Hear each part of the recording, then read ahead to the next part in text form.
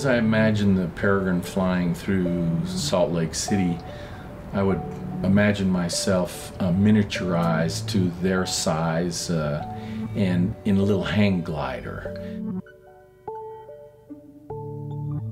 The reflections of the glass in my eyes and the news helicopter flying overhead and airplanes coming by and the sound of cars and the smell of exhaust. Those are things that the wild peregrine isn't dealing with on a daily basis. Life for a peregrine, near as I can tell, they're really, I'll use this word, aloof. Even those crossing lights, the bird chirp signals and ambulance sirens and so forth, they're entirely okay. It seems like all that racket is just not part of their world. They're all about flying. They're just, that's what they do. High-rises, skyscrapers, tall office buildings, if you squint, is the way I would describe it. In fact, they do look like, appear to be a canyon-land kind of environment. The flights that you see, when they take a corner around a building, they're gone. At the very top, where when they get thousands of feet over the city, of course, or hundreds of feet perched on those tall skyscrapers, that's a different experience than down on where we, the unfortunate, sad creatures on the ground, enjoy.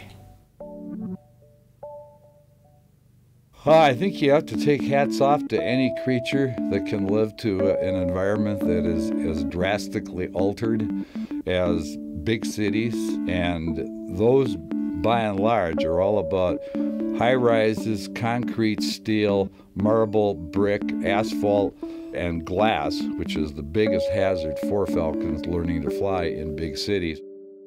On top of which you have all sorts of other surfaces, including highly polished marble ledges and concrete, so on, and metal. Even antennas, if you think about it, whole different range of experiences to encounter, but they have no knowledge of how could they. So all they have driving them theoretically is their instinct and what they learn along the way. And you hope that they're fast learners. It's remarkable that a species is, the term I would use is so plastic as to adapt to that alteration, and so regularly continue to come back year after year, sending a pretty obvious signal to us that, you know, it's messy, but we like it. It works for us. The term Hell Week or weeks describes that period of time every year when in fact the young birds are going to learn to fly or earn their wings.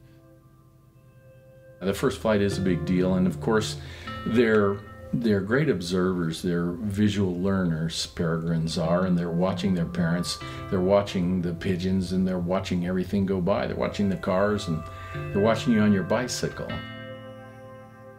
And they're trying their wings. They'll put their wings out and they'll clutch the edge of the building and hold on and pump those wings and exercise and get some muscle going.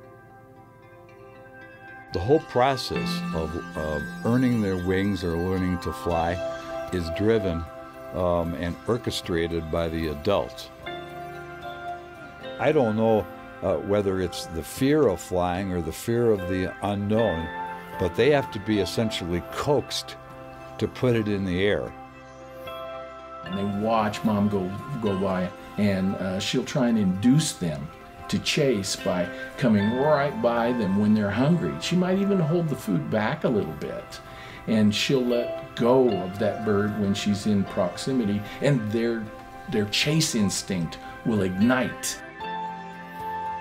So what's going on here is the adults are purposefully trying to coax them to fly, and the message is just abundantly clear that, you know what, if you want to eat, put it in the air, you're a falcon.